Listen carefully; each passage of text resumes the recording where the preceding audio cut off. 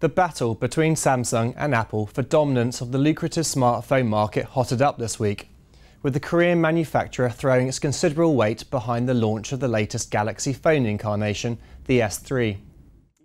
It will hope to build on the success of its predecessor, the S2, which has given Samsung a dominant lead in high-end Android phones and a smartphone market share only narrowly behind that of Apple's iPhone.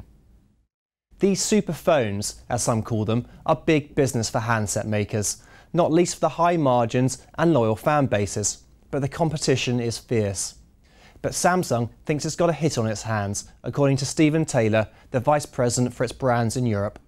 The most exciting thing I think about it is that every way you interact with the phone, you just get a better user experience. So S-Voice, which is actually an improvement on the voice command, has actually got the ability to pick up your voice even with background noise. You can actually turn music up and down, for example. And there's a great feature, certainly I'll use it, which is actually you can snooze your alarm. In true Apple fashion, the hype behind the Samsung Galaxy S3 had been built over weeks of teaser campaigns and the usual drip of leaks and rumours. The launch, which is the company's largest ever for a phone, was spectacular, with some 2,000 people in London's Earl's Court for a glitzy show and tell that impressed the watching analysts and customers.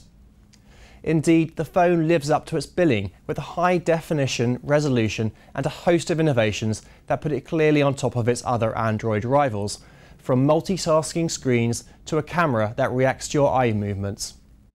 This is bad news perhaps for other Android makers such as HTC, and also for other platforms such as the Windows phones made by Nokia. But whether it will best the forthcoming iPhone 5 in the super phone race is another matter entirely.